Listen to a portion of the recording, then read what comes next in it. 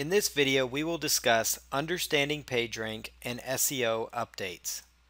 PageRank is an algorithm used by the Google search engine to determine the importance of a website and certain pages on that website.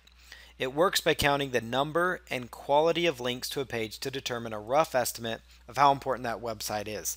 So for those wondering, PageRank is basically how Google views your site or a site on the internet.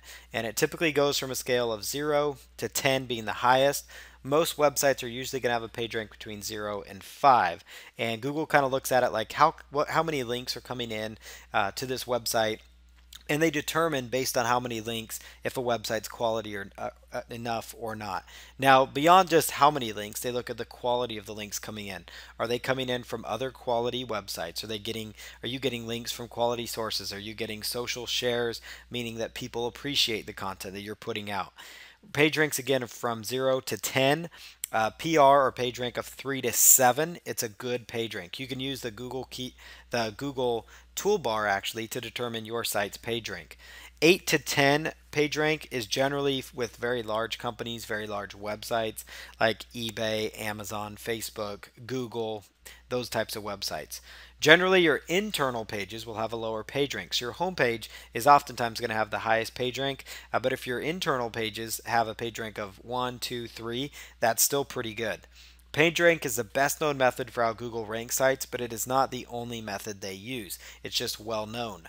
PageRank is one of the 200 methods used to determine search engine ranking. So it's not something that you want to get caught up in, which is why I'm here telling you about it.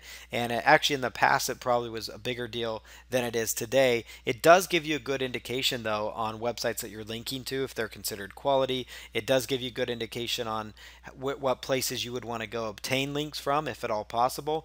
It also gives you an indication of how your website is performing overall.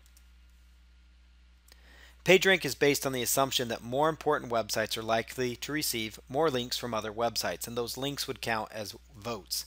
This makes link building important from quality websites as well. Google also looks at how likely people are to land on your site when clicking on links randomly. So this means the more important your links are, the better you will rank. Your search engine rank, SERP, as it's oftentimes referred to, is more important overall. You can have a lower PageRank and actually outrank some sites. That happens often where you have a low PageRank of maybe a 1 and you outrank a site with a PageRank of 3 or 4 because Google has many other factors beyond just PageRank. This is also perfect proof that there are more factors. Manipulating PageRank is much more difficult now. It used to be easy for people just to get a bunch of backlinks. Now it's something that people have to really work at and do a really good job to get a good PageRank. Buying high PageRank links is something to be careful of. Google actually cautions against that. There are websites where you could purchase links from and you could actually get into big trouble if they find that you're doing that. No follow link attributes was added to combat manipulation. So that's why a lot of times you'll see a no follow tag added to links, which means Google won't pass PageRank from that link. Again, it's not a foolproof method. It doesn't mean it always works that way, but that is kind of the history behind it. REL equals no follow. It's an HTML tag. It's added to links, again, to combat the passing of PageRank. You'll find this on forums, oftentimes in the signature area, so people can't spam that. You'll find that a lot of times with blog comments, so people aren't spamming that area. Again, it doesn't mean that getting traffic from forums or blog comments is a bad thing, because depending on the source, if you're on a quality relevant website related to your niche and you can get traffic from there, by all means go for it. Get a backlink from there. And the other topic I want to talk about in this particular video is SEO updates or search engine updates. It's when search engines, and most noticeably Google, makes a change to their algorithm. Google's always changing how they rank their websites. Major changes are the ones you hear about or read about, but they're constantly making changes. Things like Panda, Penguin, Hummingbird, those are updates that we've all heard of or are familiar with, especially Panda and Penguin. Websites you can follow to stay up to date on the latest search engine updates include searchenginewatch.com, searchengineland.com, and seobook.com/blog. They do a really good job of kind of navigating you through each one of these changes. I wanted to point these out. These are also great resources for additional SEO training and information. And these also will tell you more up-to-date strategies, and as things change you can really get a good indication here.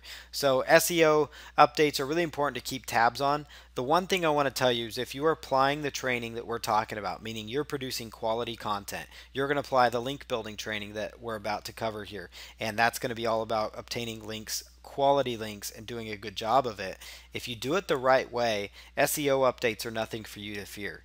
If you're going about it the wrong way, meaning you're stuffing keywords, you're just putting out crummy content, you're creating ghost pages, hidden pages, whatever you can do, you're doing all the black hat SEO stuff, then SEO updates will hurt you and you do need to be worrying about them. But if you're following this training and you're doing things the right way, you're optimizing your site and making sure your viewers have a good experience, you're mobile responsive, all those things, then you should be just fine when the SEO updates roll around. Now, one thing to caution you of though, Moz.com, another big one, it's formerly known as SEO Moz, moz.com/blog.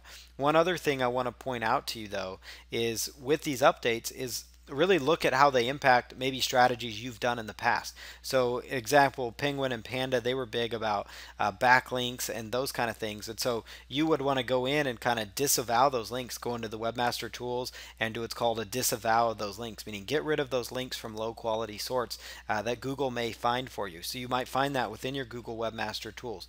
You may find that Google actually tells you what links that they want to see you get rid of, and so you need to be careful. SEO updates have been known to cripple businesses, so be careful about staying in compliance with the search engines. Always stay concerned about your user's experience and you should be good.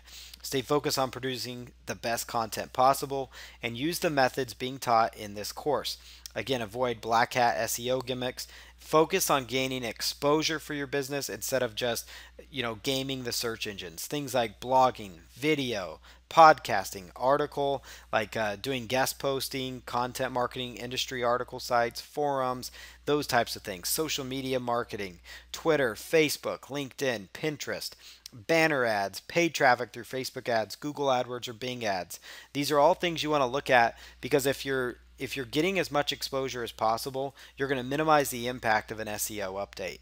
You never want to be 100% reliant on the search engine traffic. Yes, this is an SEO course.